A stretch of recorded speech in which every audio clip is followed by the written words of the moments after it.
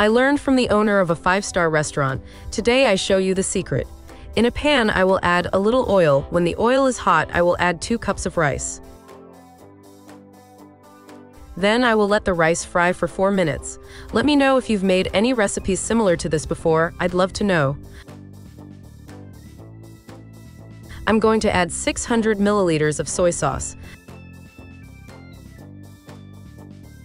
Then 300 milliliters of water, and I will mix. Then I'm going to add 2 tablespoons of barbecue. I'm going to mix it up. I'm going to cover the pan and let it cook until the water dries up. I'm going to mix it again and let it cook over low heat for another 5 minutes. And before I forget, tell me which city you watched us from to send you a special hug. Today's hug goes to Idalina Mortegu from Lisbon, Portugal. I'm glad you're enjoying our recipes. In another pan, I'm going to add some oil. Then I'm going to add 200 grams of chicken breast, cut into cubes, then a teaspoon of garlic powder, half a teaspoon of salt, half a teaspoon of black pepper. Mix and fry.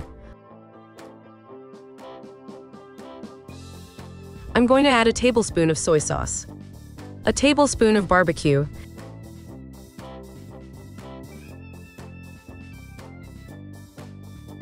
and mix. The rice is already cooked. I will remove it from the heat.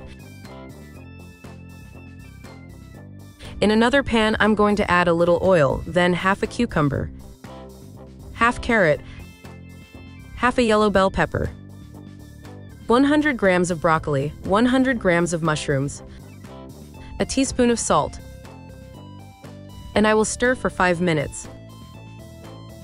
I will add the chicken, then 200 grams of fried filet mignon, and I will mix until incorporated with the other ingredients.